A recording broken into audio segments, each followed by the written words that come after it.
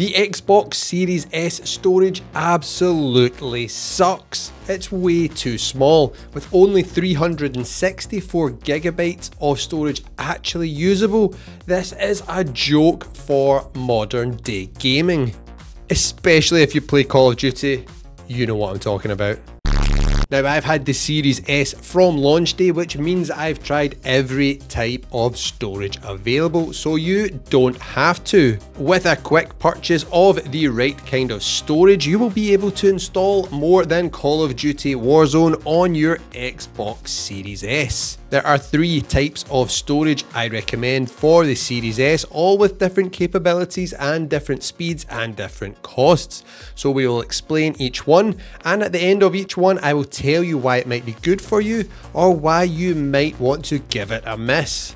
First up is the best option in my opinion, which is the Seagate expansion card. This card pops into the back of your Series S and is absolutely fantastic. It is lightning fast, the exact same as the storage which is in your Series S. And depending on which size you go for, I went for the 512 gigabytes, you won't break the bank. That will set you back round about $100, and it goes all the way up to a 2 terabyte size if you want that. I think it's available in 512 gigabytes, 1 terabyte and 2 terabytes. There's also a Western Digital version of this available. I'm not sure which storage size they come in. I think they are in 1 terabyte only, might be 5112 as well. But if you want 2 terabytes, go for the Seagate. It will cost you a fortune though. The 2 terabyte version of this costs, I think it's about $350. So pretty much the same price you will pay for your Series S console, you will be paying for this storage expansion. If you're doing that, you might as well just get a Series X, sell this, and then you'll get a terabyte of storage and an even more powerful console. If you really want a Series S, however, and you've not picked one up yet, there is now the option of the carbon black Xbox Series S, which comes with 1 terabyte of storage, and this thing looks super clean in its all black colorway. This might be a great option for those of you who don't want a Series X and want a bit more storage on your Series S right out the box. That is why I opted for the 512 gigabyte version. You can then play everything on this that you can play on the internal storage. That is this thing's superpower, which the other storage options can't do. This can play Xbox Series X and S games, Xbox One enhanced games for Series X and S, Xbox One games, and original Xbox games, all from this little card. This is my pick. I will leave affiliate links down below to all the options so you can pick them up for a great price using my links. Next up is the kind of mid-ground happy medium, which is an external SSD. So this is the Western Digital My Passport. I recommend it. It's really good, really fast, really well priced. Depending on what size of storage you go for, you can get these from like $50 all the way up to $150, $200. But make sure the storage size is over 256 gigabytes. Otherwise, it will not be compatible with your Series S. So that is the smallest storage size you can buy, which will work with the Xbox console. So why do I like this? Well, you can't actually play Series X and S games on this, but you can store them on this. Then when you do want to play them, you can transfer them from your external SSD onto the internal hard drive on your Series S console and then play them.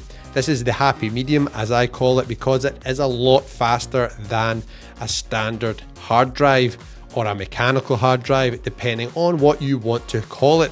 So this will be a lot quicker than the next option. This is also going to have a lot quicker load times for playing Xbox One and original Xbox games, whereas the last option, which we'll go to in a minute, will just be like an Xbox One hard drive. So keep that in mind for your SSD option. If you think you're going to play a lot of Xbox One games, a lot of OG Xbox games, and maybe store some Series S and X games on it when your internal hard drive gets a bit filled up.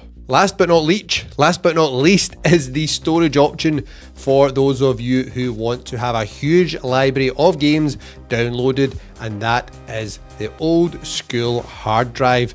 So unlike the other option we just spoke about being a solid state drive, this is a mechanical hard drive which spins inside here, kind of like what you used to get in all your PCs and what is in the Xbox One consoles. I like this one as well because it is Xbox branded. So what can this hard drive do? Well, it has the same functionality as the solid state drive we've already discussed, but it is much slower than the solid state drive. So you can store your Xbox Series S and X and Xbox One Enhanced for Series S and X games on this. You can't play them, so you'll need to transfer them back onto the internal drive of your console when you want to play them. But keep in mind the transfer time will be a lot longer. In some cases, it will be double that of the SSD, which is much quicker. So keep that in mind if you're going to be doing a lot of transferring games. If you just want a massive library of games sitting offline, ready to play them whenever you like, this might be the best option for you, as this is a 2TB hard drive, which will set you back about $60 to $80. They are quite often on sale. This is great if you've got tons of 360 games, tons of Xbox One games, which you just want to store offline. This is the way to do it. It also looks really cool. The white matches the Series S console perfectly, and you can get some really cool ones, which I'll put on screen, like Starfield ones, which have really cool RGBs and things like that. You can get Halo ones. There's tons of different options for you to select. Just remember, you can't play your Series S or X games on this. This is only for playing original Xbox games, Xbox 360 games, and Xbox One games. So let's quickly recap for you all. The Seagate expansion card plays everything and stores everything, but is very expensive.